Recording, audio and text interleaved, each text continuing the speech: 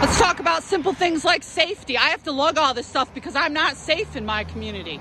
Constant assaults, constant. I was almost pushed out a back window, okay? You want to call me a man? Oh, we can have a conversation about that, Holly, over at my house. You knew they were destroying my stuff. You were down there at the library with Wendy Bunjanowski and the director Nicole living in my mother's law.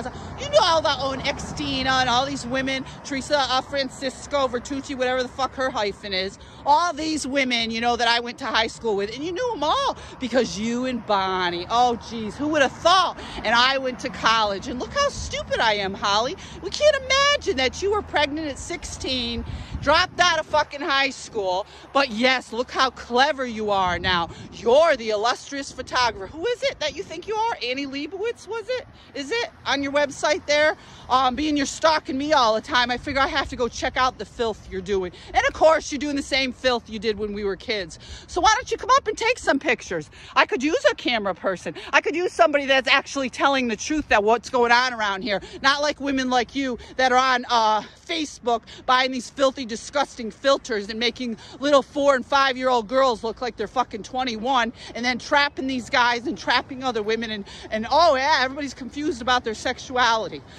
Well, some people aren't, but that's a discussion for another day. So, you know what, Holly?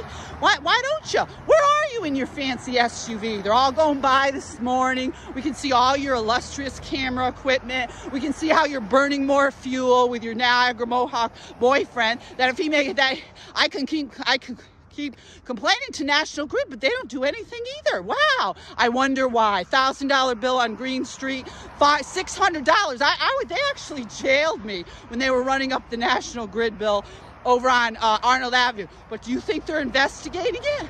Oh, but you don't know anything about it, do you? You feel horrible that my car was taken. You feel horrible they killed my dog. Yeah, I fucking bet you do. You've been plotting and scheming this for a long I don't know, when you were fucking my ex-husband?